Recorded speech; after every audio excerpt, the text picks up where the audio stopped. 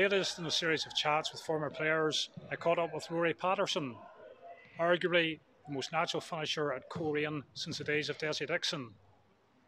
He joined the club from FC United, where he was their all-time leading goal scorer.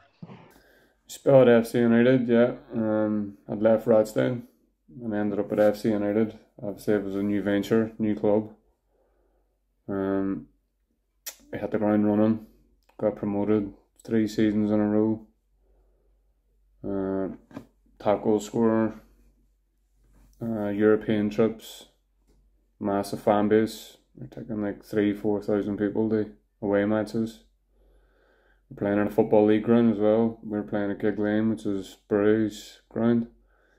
Loved my time there.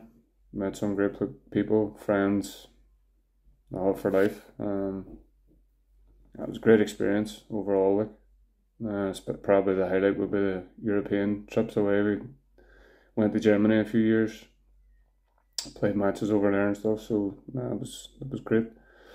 My move to Coleraine was quite random. I was back for the summer, and just happened to have a off chance meeting with a manager.